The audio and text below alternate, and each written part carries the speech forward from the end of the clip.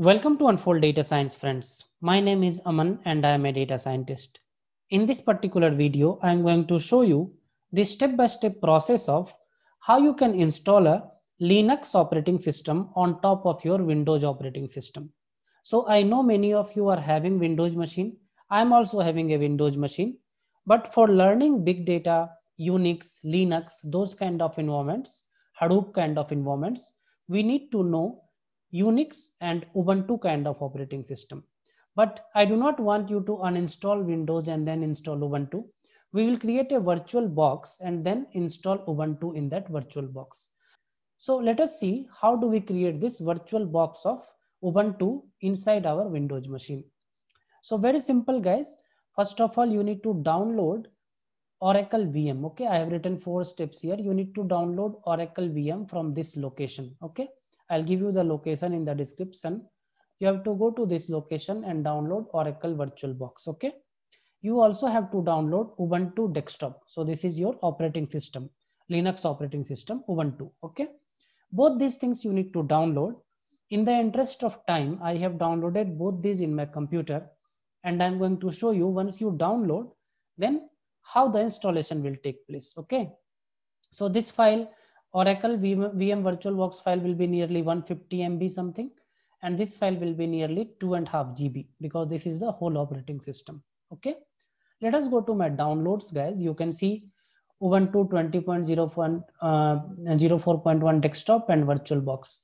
Let me double click VirtualBox, which is 5.2.44. Let's go to next, yes, install. Okay, so I'm trying to install that Ubuntu VirtualBox in my machine. Once this is installed, then I will install the operating system on top of it. Okay, so as you can see, this installation was real fast because it is a small software only. It's not something heavy, and by default it's opening as well. When it opens, it will open like this. It will also create a shortcut on my desktop. If you can see here, Oracle VM VirtualBox. Now come here and say new. Okay, in this new, I will give name to my new machine or my virtual machine. So let us say Aman Ubuntu, Ubuntu. Okay, what is the type? Linux. What is the version? My version is Ubuntu. So these are different versions of Linux based operating system. Mine is Ubuntu, so let me give Ubuntu 64-bit. Okay, let's say next. Now it is asking how much of RAM you want to give to your new machine or virtual machine. 4 MB is here. You can drag it very easily up to the green zone, wherever this is green. Okay, but let me keep it somewhere in between. Okay, let's say somewhere here and say next. Create. Let's keep all these as default. Next. It will ask for hard disk as well. So here it is asking me how much of hard disk you want to give. By default, it's taking 10 GB. I can increase it to, let us say, 50 or 60 GB. Let's keep it 64 GB. Okay, hard disk. I'm saying create. Okay, once I say create, then a logo like this will be created. You have to go here, double click, open this, and give the path of your Ubuntu operating system ISO file, which was there in my downloads. Okay, so go here and give the path. So let me go to my downloads, and this is my operating system, right? Ubuntu 20.0 desktop. Let me open this and let me say start. Once I start, what I'm telling is kindly install that Ubuntu operating system in this virtual box. Okay, now let us see what all information I need to provide here. It is checking few things here, guys. So as you can see, it is checking the disk size and whether it can install the software in this machine or not. Let it check these things, and then it will ask for whether I want to install or I am just testing, or many things it will ask. Let's see that.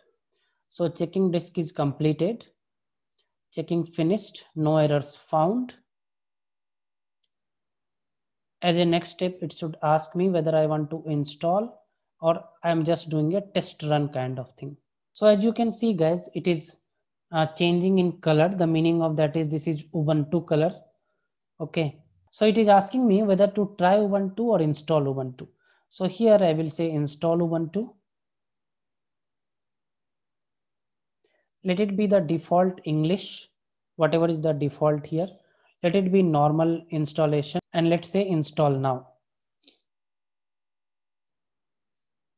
Let us say continue. Let us say Kolkata by default. And I have to give a name of my machine. Let us say Aman. I need to set a password. Let us say 123456.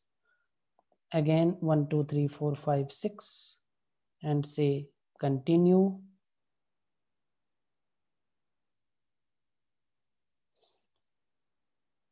So the installation has started, guys. It will take some time. So let me pause the video for some time, and then once the installation comes back, once the installation is completed, then I will show you the next steps. So you will see a message like this, guys. Installation is complete. You need to restart the computer in order to use the new installation. Let me click restart now. Okay, so this machine will restart itself. Please remove the installation medium, press enter. Let me press enter. And this machine is restarting, rebooting itself again with the new OS. Let it open. So as you can see, Ubuntu logo is coming. Now I'm expecting it should ask me the password that I entered, because the username is Aman. So I'm expecting that username and the password will be open to me, asked to me. Let's see that. So this color is the Ubuntu color we know. Now Aman has come. So inside Aman 1, 2, 3, 4, 5, 6, enter, and it should take me to the home window of my Ubuntu operating system. Yes, here it is.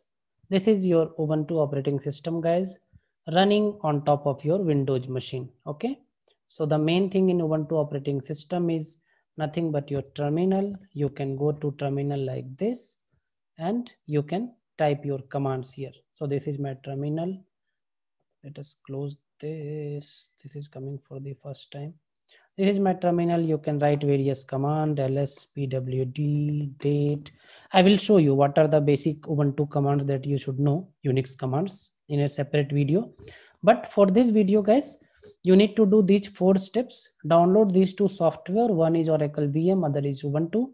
Installing, I showed you step by step. And then for some of you, there might be a problem of this window resizing. Okay, for me, it is opening in the whole window, because I had done one installation before. Okay, for some of you, this window might not get expanded. This will be a small window as it was showing in the installation.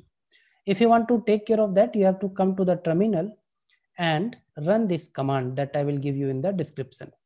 Like the way I ran all these commands, you need to run that command. Okay, and then your issue will be fixed. Come here and just paste that and enter. Okay, so I hope you understood the step-by-step process of installing Ubuntu inside your Windows machine, guys. My Windows machine works as it is. You can see here, this is my basic Windows computer, and then inside VM, Ubuntu is running. If you reach to that stage, write me in comment that you were successfully able to install. If no, write me what error you are getting, and then we will move on to the next steps. I'll see you all, guys, in the next video. Till then, stay safe and take care.